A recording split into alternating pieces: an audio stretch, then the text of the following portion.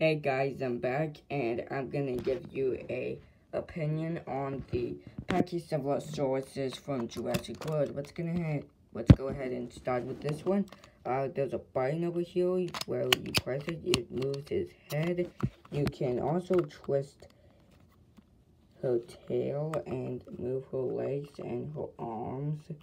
This is not really mine. My brother got this. He was born in the 1900s and I was born in the 2000s, so he bought this Digimon when The Lost World came out, because the Pachycephalosaurus is not really Digimon, but just, he loved the head-butted dinosaurs, he loved them.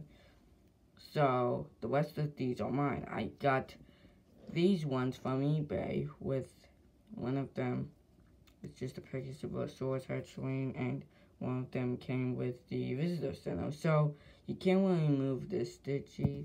You can't move anything, but I like the detail they gave it. It's pretty cool, and of course you got the JP symbol. I don't know if you could see it, but if you look close, there's a yellow paint right there, and that's the JP symbol. So there's that, and this is the same one. So, now the Battle Damage 2018 Pachycephalosaurus. So, you can move his head and his arms. It's pretty cool. And you can also make it have battle damage, like if he was in a battle, like that. So the Spinosaurus comes along and just boop. And yeah, so that's Digimon and Pachycephalosaurus. It's pretty hard if you think about how long his name is. And here's the Dino Rival Pachycephalosaurus. You can like move his arms, same thing with the other one.